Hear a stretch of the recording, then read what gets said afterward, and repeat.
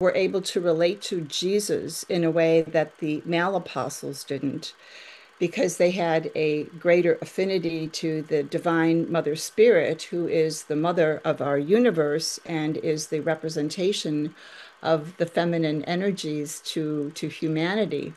I think it is very important to remember that Jesus spoke to the soul of the individual. Christianity later evolved into a certain set of precepts.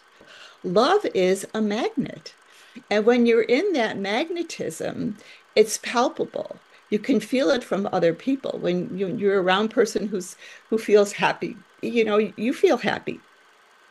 What I would say, being influenced by external spiritual Mhm. influences to being influenced by our internal spiritual um, wiring and the connections we have to our divine sources. And we have a right to do that. That is part of our divine birthright. Welcome to Inside Personal Growth Podcast. Deep dive with us as we unlock the secrets to personal development, empowering you to thrive. Here, growth isn't just a goal, it's a journey. Tune in, transform, and take your life to the next level by listening to just one of our podcasts. Welcome back to Inside Personal Growth. This is Greg Voisen, the host of Inside Personal Growth. And we have a guest joining us from Florida. And Donna, this is her book. It is called The Women Who Love Jesus. And the subtitle is The Untold Story of Women's Evangelist Corps. Good day to you, Donna. How you doing? I'm very well. Thank you for having me on your program, Greg. It's good to be. And we got connected through Ryan Belitos. And Ryan is someone who has been on the show many times. And we'll put a link because he just did an interview on his book around Urantia. And that's what this is all about. Donna is a lifelong student of the Urantia Book and one of the first full-time ministers of the expanded gospel of Jesus based upon the Urantia revelation. She's a renowned pioneer in celestial contact. She is also the founder and executive director of her website, which you can go to, and it's called the Institute of Christ Consciousness. In addition to an extensive spiritual healing and counseling ministry, she conducts workshops and seminars and hosts popular online sessions each week in which she leads groups in workshop prayer and global healing. She also has other books, one called Teach Us to Love. That was a one done in 2011, Divine Mother, Divine Father, 2016, and The Women Who Love Jesus, which was done last year. And that's the book that we will put a link to Amazon about. Well, thank you for being on. Oh, my pleasure. Very excited to share with your listening audience today. Well, we hope that based on the work of the Urantia that we've already profiled here at the website, that we'll just do a little bit more and see how many people. She's got a nice labyrinth behind her. Actually, I don't think that's a real labyrinth. It's a picture of a labyrinth, but it's there.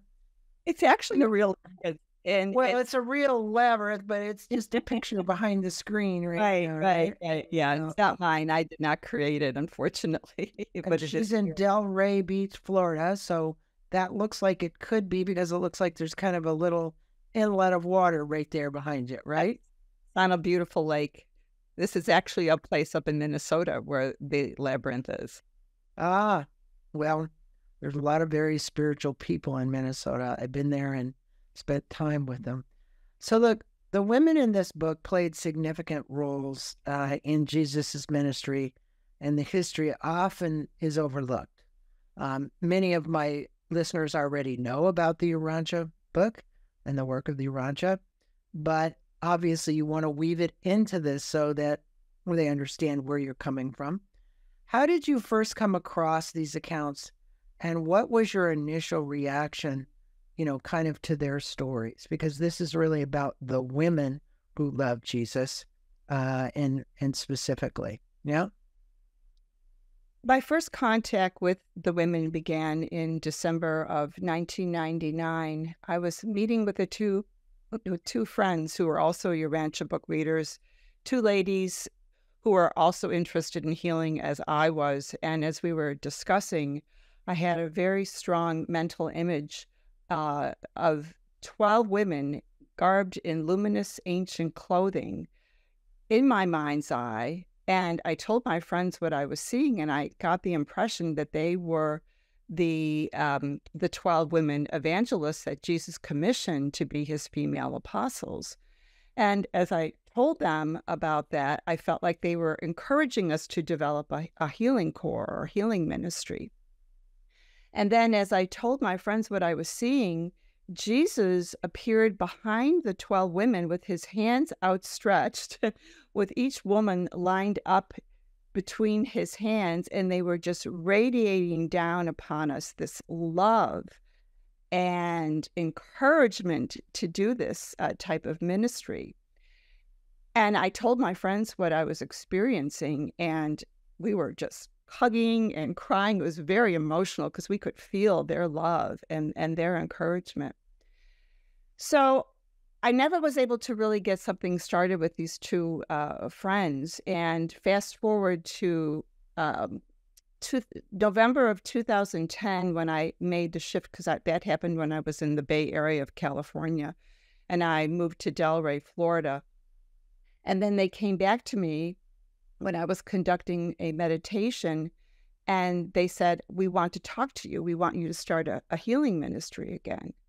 And so that night when I went into further meditation, they started telling me more about who they were, especially the fact that they were able to relate to Jesus in a way that the male apostles didn't, because they had a greater affinity to the divine Mother Spirit, who is the mother of our universe and is the representation of the feminine energies to humanity.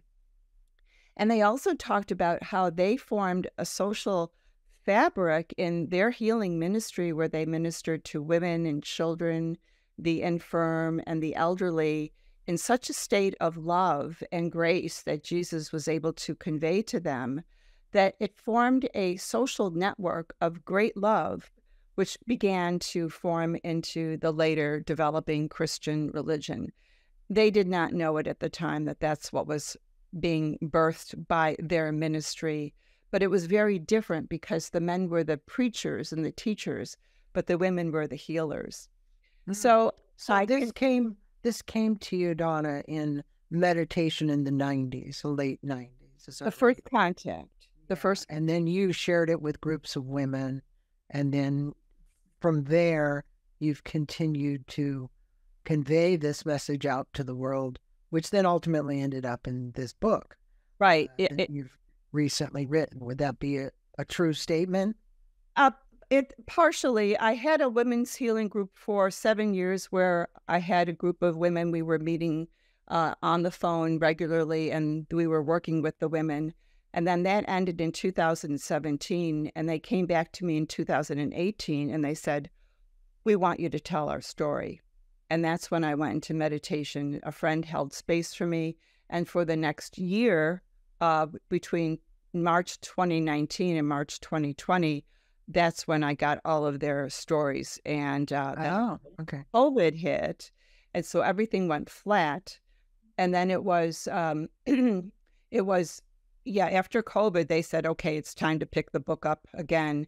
And that's when I gave it to my editor, Byron Belitzos, and then he put it together for me, and then it was So Byron would be actually the best source you could probably go to put a book like this together, considering his background.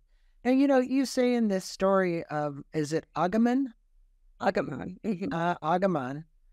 What significance does Agaman attribute to the way Jesus interacted with women, especially compared to her previous experiences? Now, many people, I think you should put some context.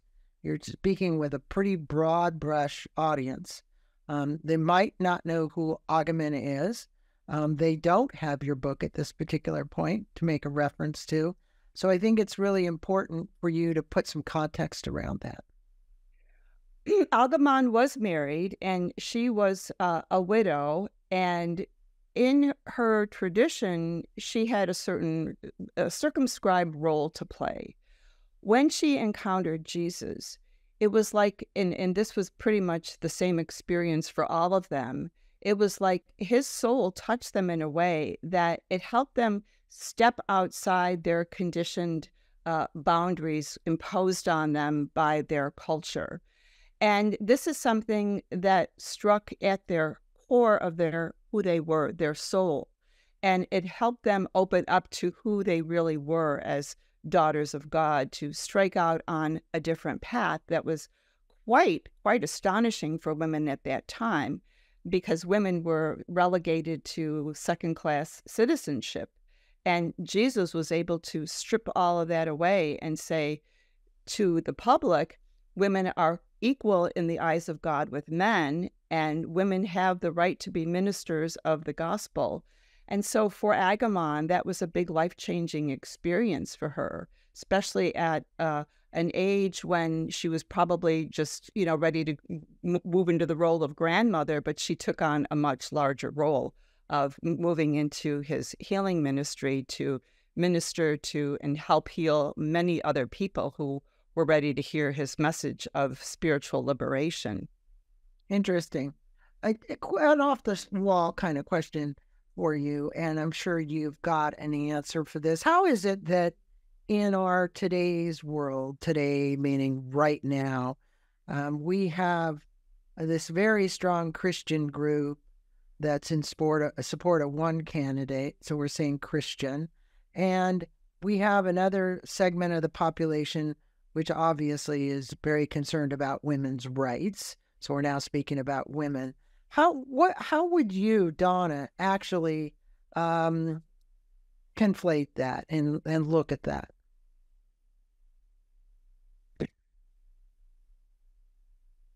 I think it is very important to remember that Jesus spoke to the soul of the individual. Christianity later evolved into a certain set of precepts, dogma, traditions, and rituals about his life. And for me, in my own relationship with Jesus, he really brought me back to my authentic self. And so in my own life, I developed more of a personal relationship with him and my higher self that serves as a moral compass. And I think what we're seeing in our political culture is that there are some very lines of divisiveness. And I don't think that that is part of Jesus' gospel. I think he is here to unify people in the fact that we are all going to have different opinions and values based on our life experiences.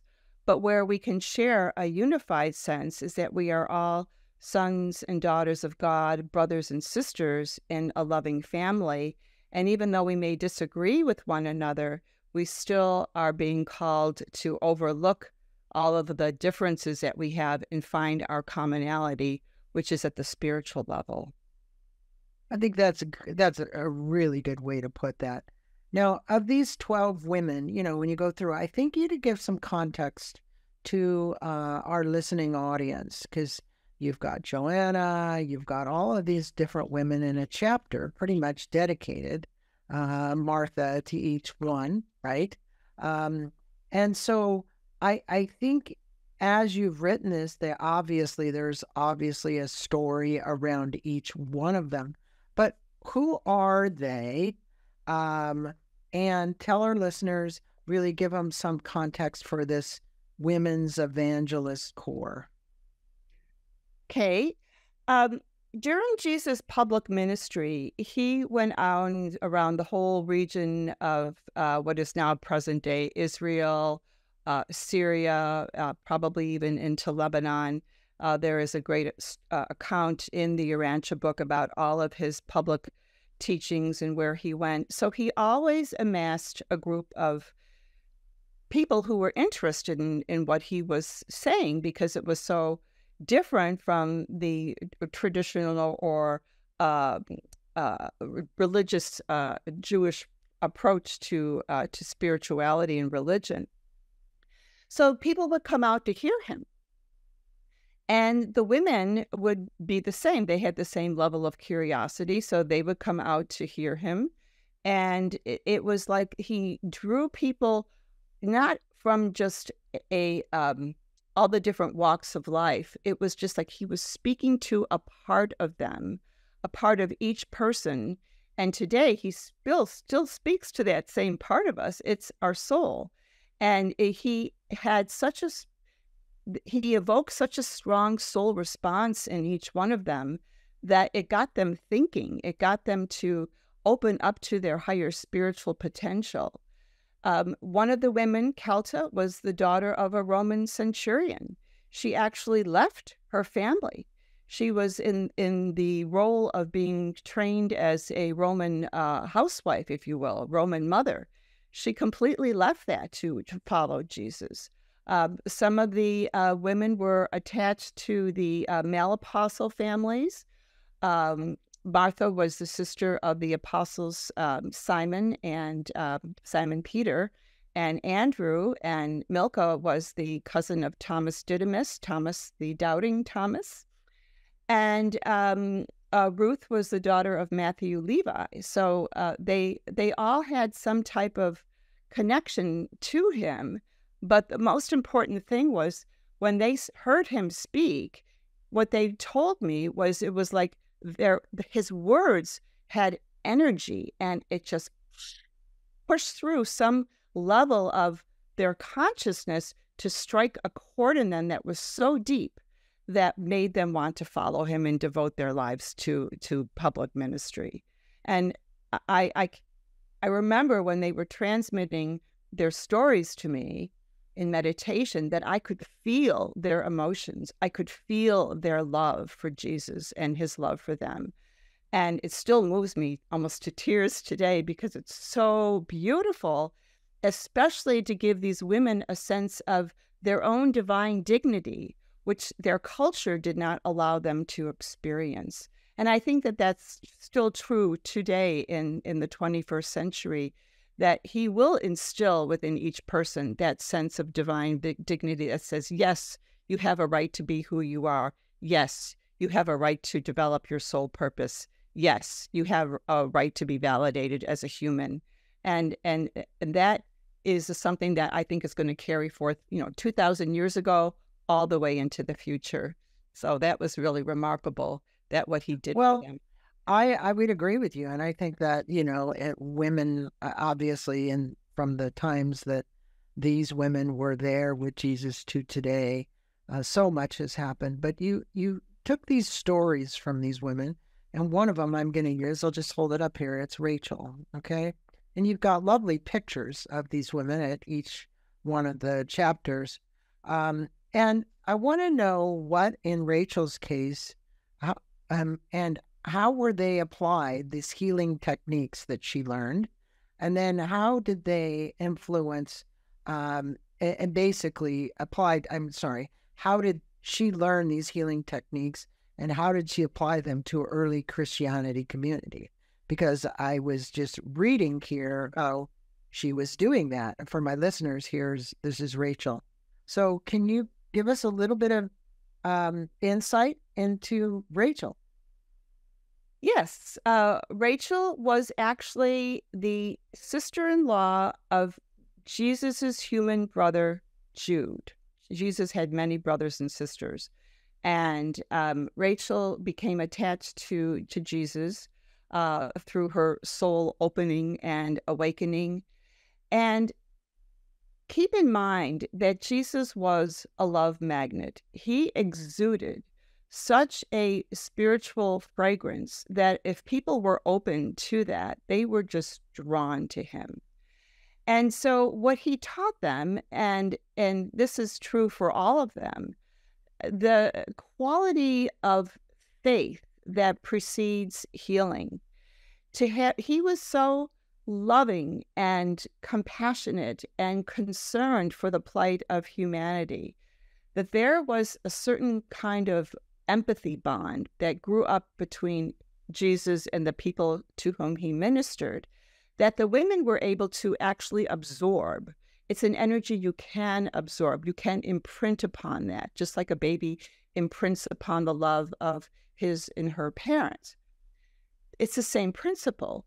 Jesus was so radiant of this quality we call unconditional love, perfect understanding of the individual. And he was able to help the women grow in that capacity.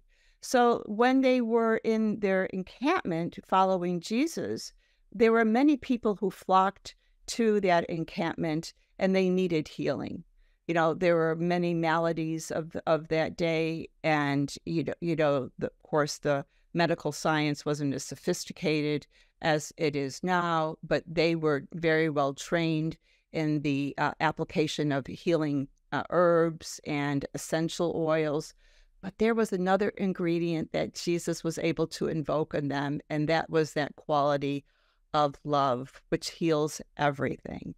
And they became so successful in that they drew other people. Love is a magnet. And when you're in that magnetism, it's palpable. You can feel it from other people. When you're around a person who feels happy, you feel happy. It's the same thing with love. So over time, what it started to do was draw other women into the encampment, and they started to train other women to be healers and ministers of the gospel of love, not necessarily the gospel of dogma that later developed in Christianity, but the purity of love and faith that you can be healed, you can be made well and whole. And that environment formed what you might call the social network of the early evolving Christian church. Now, it did not get into, and they did not go into that part of what the males played, because there's, enough historic record. But they wanted their story to be told, because this is a missing ingredient of how they were able to work through and with the Holy Divine Mother Spirit, the Holy Spirit, who heals, who is the healing presence for us. And Jesus taught them how to connect with the Holy Mother Spirit and help them remember that their femininity is a gift from God. And it has they were in essence the silent majority, but we had such a patriarchal society then that the matriarchal society, which is still evolving actually, is here today, and the women's role in that. And I think this book is as much for anybody that wants to learn about the evangelistic core and the roles that these women played, but also how it has formed even kind of where we are today from a different viewpoint of Christianity. I mean, that's in essence what you're saying. The dogma Christianity is not the one. And if somebody is actually studying the Urantia book, they're going to realize that, because as we said, as Byron told me, it's the reboot of the Testament. He calls it the reboot, and so is this, right? It in essence is. So look, most people out there can relate to Mary Magdalene. Most of them know her. What was her first impression of Jesus, and how did it affect her spiritual path? She had had a hard life up to the time when she met Jesus, and she was brought before Jesus by two of the women who went into the place where she was working in a brothel, and she had such an immediate response to Jesus. She said in her book that she completely fell apart when she was before him, because it was like all of her sins just came rushing at her, and just kind of, she had an emotional breakdown. But what Jesus was able to do was kind of like glue the bits of her psyche back together and heal her in a way that all that baggage was gone.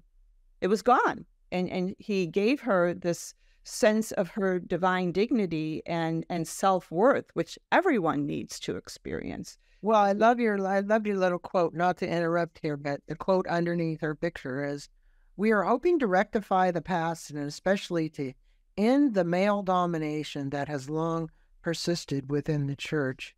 I think that's very appropriate.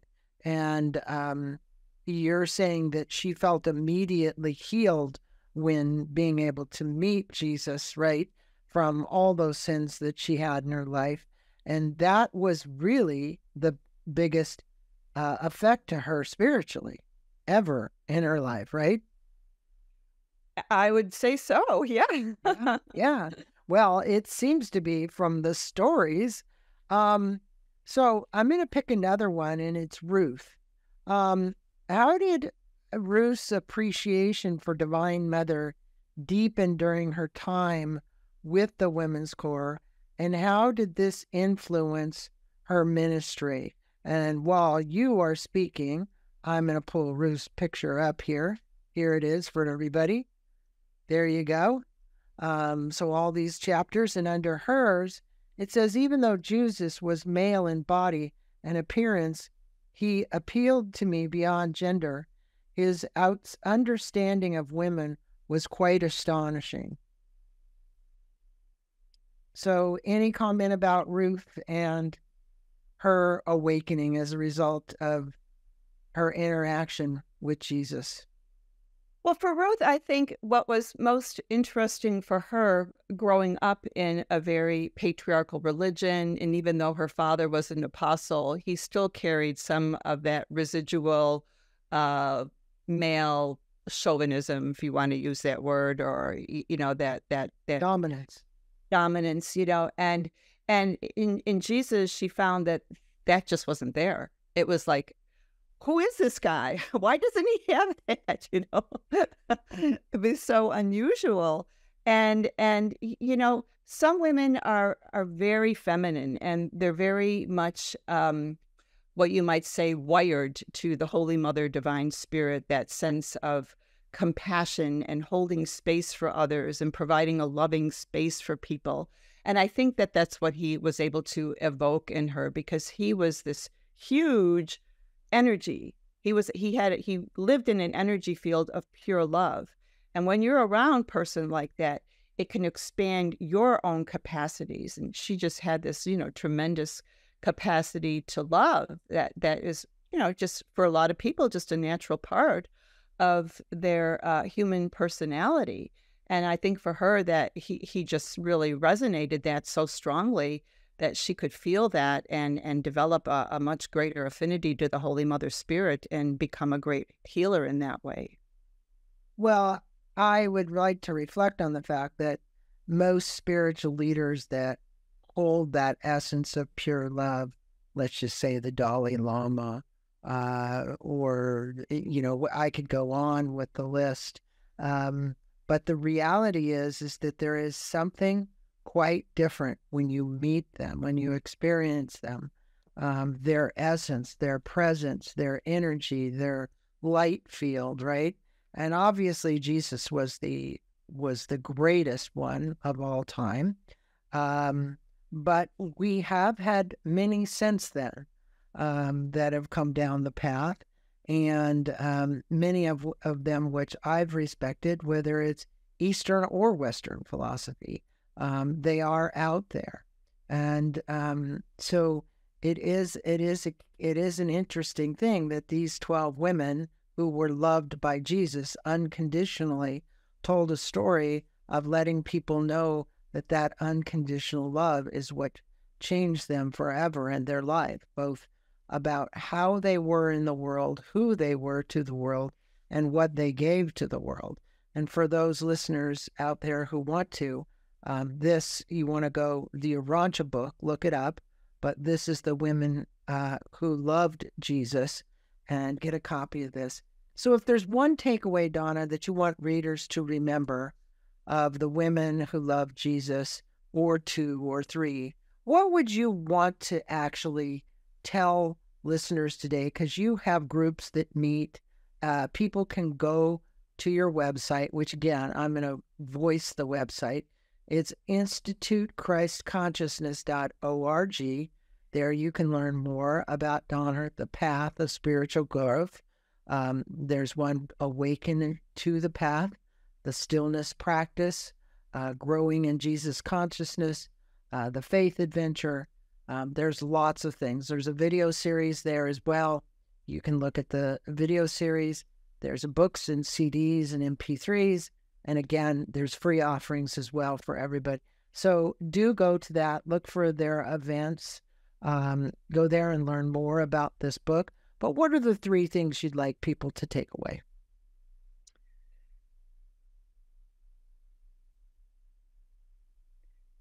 The first thing I like to reinforce is that Jesus taught a very simple gospel, and it was this: faith in the Creator of all and loving service to the family of humanity. It's that simple. And it is time for us to get back to that very simple gospel of loving one another, appreciating one another, and recognizing that every person has value just because he and she is a child of a loving Creator. The second thing I'd like to emphasize is the relationship to the Divine Mother, Holy Spirit, that the presence of the Divine Feminine is a placeholder for us to grow in who we are. It's a loving environment. It's a safe environment. Many people don't feel safe in the world right now, and for good reason, because it is a scary place. But when you open up to the Holy Spirit, she provides an expansion in human consciousness of her presence where you can begin to take a breath and begin to feel relaxed and begin to feel more peaceful and safe and secure.